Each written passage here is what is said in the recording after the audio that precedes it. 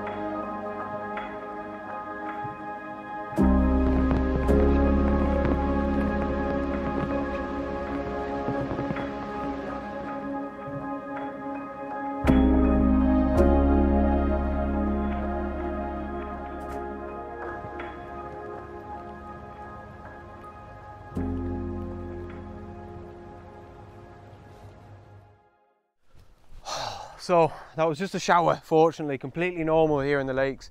All these sort of stormy looking clouds you can see behind me have sort of passed over, and behind you guys now, it's starting to clear up a little bit. It's looking nice. We might even get a sunset. I mean, I don't want to speak too soon, but it's a maybe, it's a possibility. Now, I found this incredible spot here. It wasn't even a public footpath to get down here to this peninsula that I'm on. It was actually incredibly dodgy. I had to sort of scramble down a little bit of a cliff, and there was sort of loose rock everywhere, so yeah, a bit dodgy. But I found it by using my OS maps and flying my drone around, so those two things coupled together, sometimes very handy. Now, what really caught my eye was not this location, but this peninsula out here that you can see behind me with the trees on it there and the giant sort of boulder in the middle. And this spot here was just a good vantage point to be able to potentially get a good photograph of that. But yeah, incredible. I want this to be my foreground, and then in the background there we've got all those hills and fells, and then if we get a nice sky above that, it could be on for a winning image. So what I'm going to do, there's one or two things about this composition that I'm not too sure on, I don't know if they can be changed, but I'm going to figure it out. So I'm going to wander around here for a little bit, get myself set up when I'm happy with my composition, and then I'll talk you guys through it as always.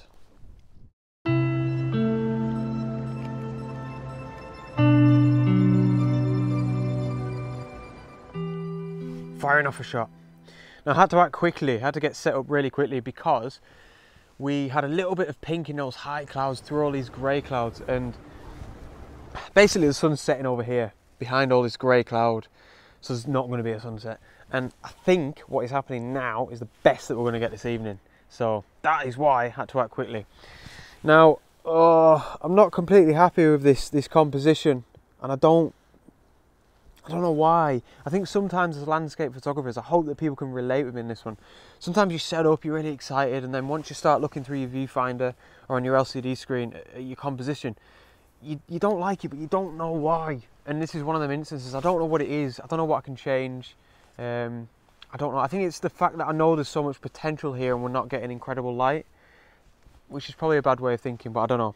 Well, I'll talk you through what I'm doing here anyway. F11 ISO 100, and I'm going to do a long exposure. I've got my 10 stop ND on the front, shooting at about 25 millimeters. So I'm going to get an exposure time of around about 6 minutes.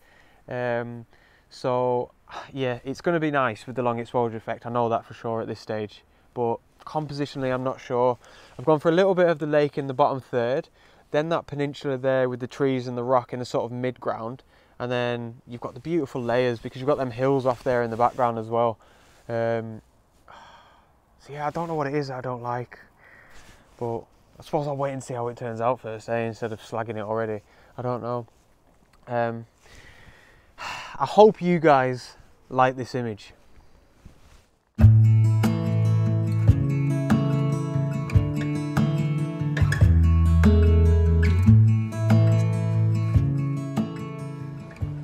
Did you like it? Ugh. I don't know. I'm not sure. I'm still not sure. I need to see it on my laptop. I don't know. Right, that's it for the evening. And I'm going to go back, get some food, get a nice sleep, and I shall see you guys for the sunrise. Good morning and welcome to Ullswater. Gorgeous. The Lake District's second largest lake. Absolutely amazing. It's a bank holiday weekend, Saturday morning, there's no one out. And I'm just off the main road, which is weird. I was expecting there to be at least another photographer here, maybe, I don't know. It's good. It's nice and still. So, plans for the morning. I was going to do a bit more of an adventurous hike, to be honest, but then after doing a bit of research, I felt this location was perfect. Like I say, I'm just off the main road. And if you look down there, you've got some beautiful layered mountains, and what we're going to get is the sunrise right down the throat of Ullswater down there, which is just incredible. So I figured this location would be pretty much perfect if the sunrise plays ball, and it's not looking. We're about 30 minutes to the sunrise. There's quite a thick blanket of grey cloud off there in the distance, exactly where the sun's going to be rising. So yeah, don't really know what to expect at the minute, but we'll see. Might be a case of having to wait for the sun to come up and over that layer of cloud, and then we get the golden hour then at least. I don't know.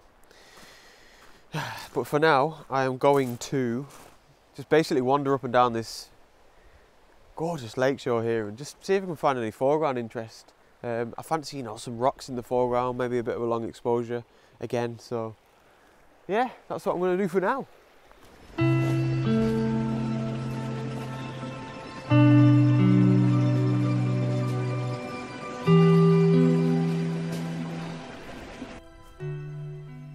How's this stick? I have scavenged myself some foreground interest and I'm proud of it. And I'm going to use this as a leading line. Is that wrong? Is that weird? I don't know. This is still part of the landscape. I'm just moving it a little bit. I'm probably going to do it. I'm probably going to use it. It's going to be cool. I'm going to put this on the lakeshore somewhere and use it as a leading line. I'm going to set my composition up now. That sounds weird. So we got a pretty nice sunrise. It's definitely worth getting out of bed for. So that's very, very good. It's amazing to be here. This is such a beautiful morning. I think I'm going to get a nice photograph as well. So put my stick here in the foreground, as you can see, as you'd expect. Nice leading line, little rock there next to it. And I've taken 2 exposures. I'll talk you through my setup here first. I've got my polarizer on, first and foremost, which is getting rid of all this glare. Only in the foreground, it's not getting rid of any of the glare in the sort of middle of the lake, which is actually working quite well because we're getting some nice orangey reflections there. But yeah, it's nice to cut through the water here in the foreground and catch some of the rocks and pebbles there underneath. Secondly, I've got my 6-stop ND filter on, which is obviously giving me a long exposure effect, but I'm taking 2 separate images, 2 separate exposures, one for the sky and then one for the lake and the mountains there in the midground. So for the sky, I shot at f9 around about 25 seconds, and then for the foreground, for the lake and the mountains, it was f16, and the exposure time was around about 1 minute and 20 seconds. You can see really big difference in the exposure times there. But for the foreground, it's allowing me to smooth out that lake completely. We've got a little bit of movement in it, but it's giving the image like a really nice sort of it's giving the lake a really nice sort of silver look to it. It looks almost like a mirror, which is incredible. So yeah, nice sunrise shot, I think. Here it is.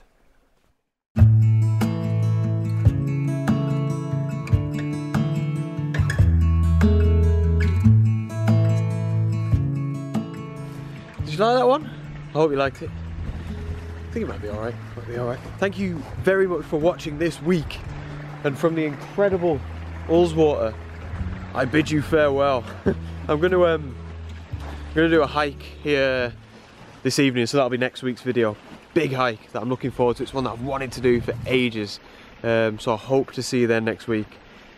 Thanks for the support. Cheers for watching, and hopefully see you guys next week on the next adventure from this gorgeous location. Out.